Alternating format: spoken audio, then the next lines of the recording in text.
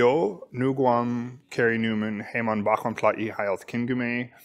I come from the Kokwekum, Giksam, and Wabalabai clans of the Kokwakiwak Nation, which is on the northern end of Vancouver Island, as well as from Chiam of the Stalo Nation, which is along the Upper Fraser Valley. And I'm a carver. We're here at my studio, looking at a few of the projects that I do or that I'm working on currently. So welcome.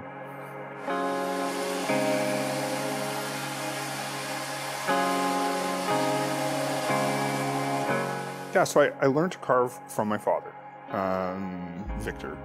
And when I was a little boy, I cut my thumb trying to carve a wooden car made out of scraps of wood that were on the floor of his workshop.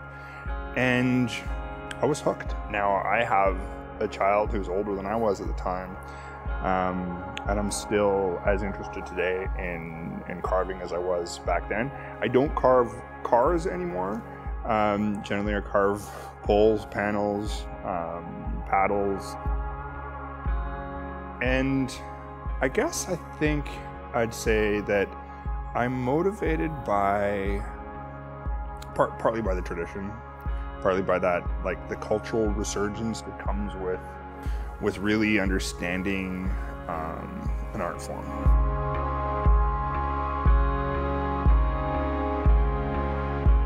The commitment that I made a couple of years ago not to cut down any more old growth trees.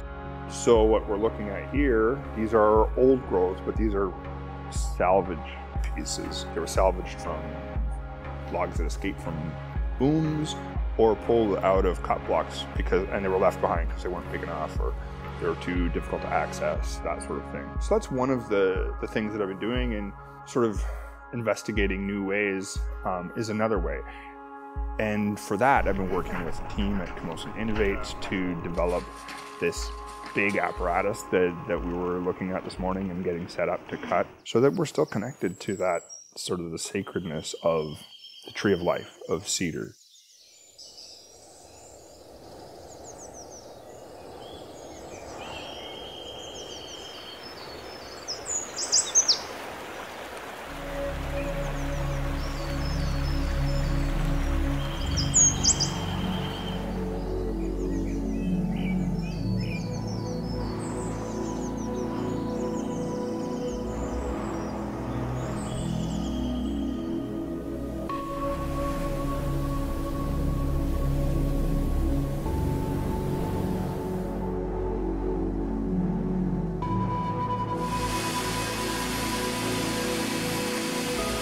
I use more power tools early on. So for instance, on the one over here, which is in very early stages, I'll make lots of chainsaw cuts and then use adzes, which is a traditional tool to knock off blocks of wood, and to kind of to slowly rough the piece in. I don't see the technology as being sort of sacred, and so I do use them.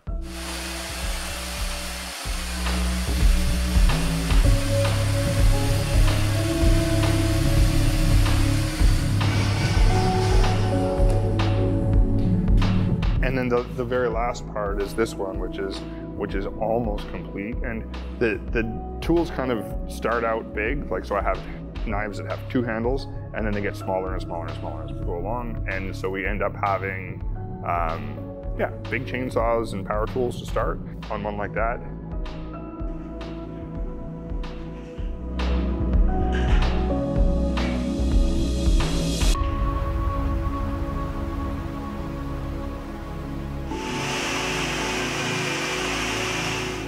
Definitely when it comes to public art, or art that's going to be in public places, I try whenever possible to make sure that I'm reflecting on and building directly into the design.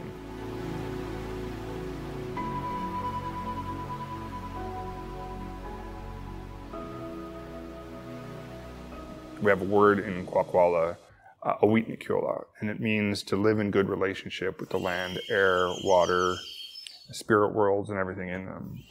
So I think about that a lot. What it means to be in good relationship with trees, what it means to be in good relationship with each other, what it means to be in good relationship with technology. I sort of embed that in the process, but also in what I'm depicting. For me, the deeper meaning of the work does come from being able to do something that makes people just think a little bit differently, just to maybe tickle the back of their consciousness, just to imagine things in a different way. Like I made some public work called the Earth Drums. Just by making these great big boxes that you can pound on, you can see how people interact with them and how maybe sometimes when they're playing them, they recognize that they're making music for the land. And just the act of making music for the earth underneath our feet is a tiny little shift in consciousness. And so it's that kind of little readjustment of a traditional art form of a bentwood box, but made really big and turned into a drum.